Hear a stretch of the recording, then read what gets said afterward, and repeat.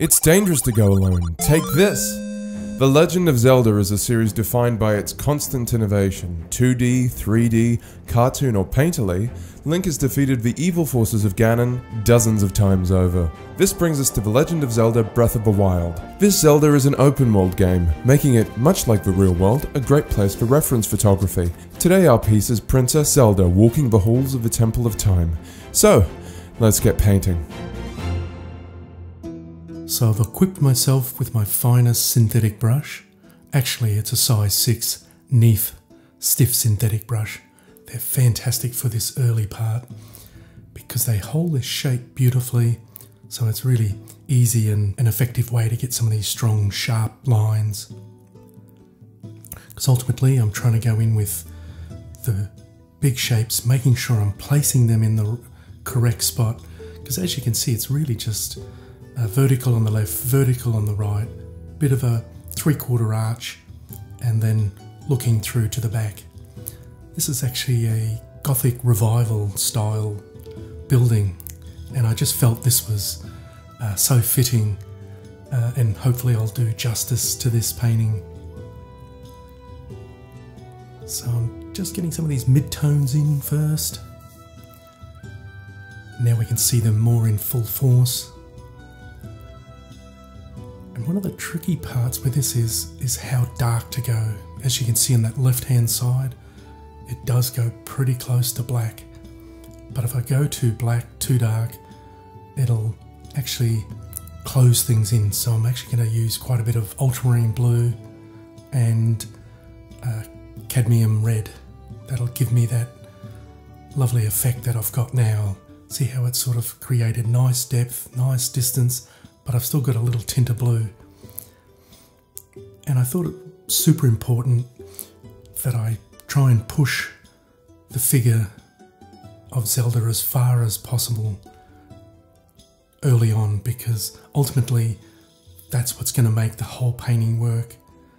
And I do this quite often with sort of figurative boats, tractors, whatever.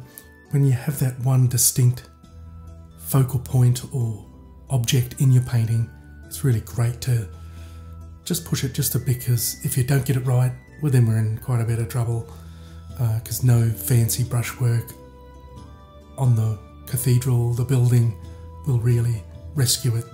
The viewer's eye is going to go straight to the figure. So this is mostly yellow ochre, a bit of white.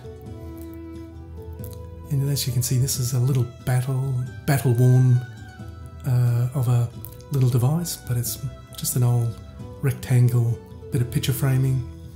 But it's just marvellous to get these verticals, and notice that I'm deliberately dotting and dashing, not doing a continual line.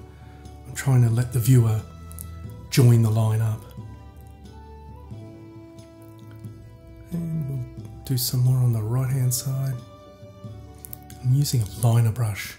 It's another synthetic brush as well. They normally only last me about a month, but boy, they're a great little addition.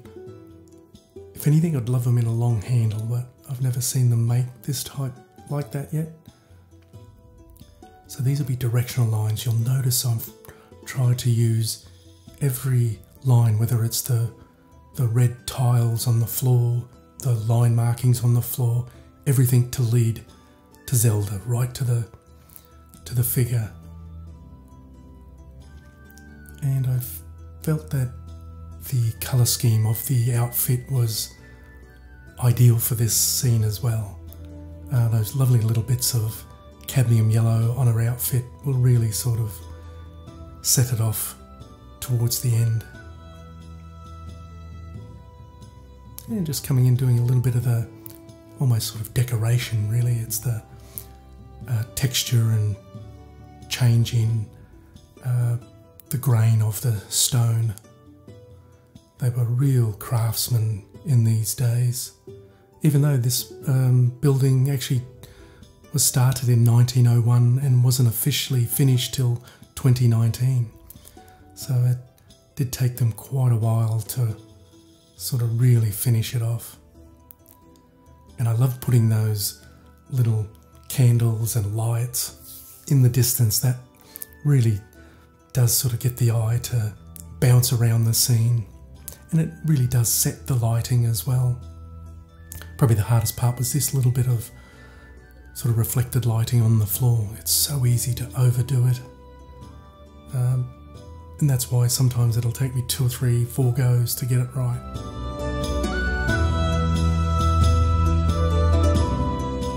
Really pleased with the painting.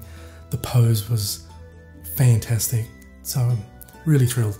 Hope you enjoyed it. Bye for now.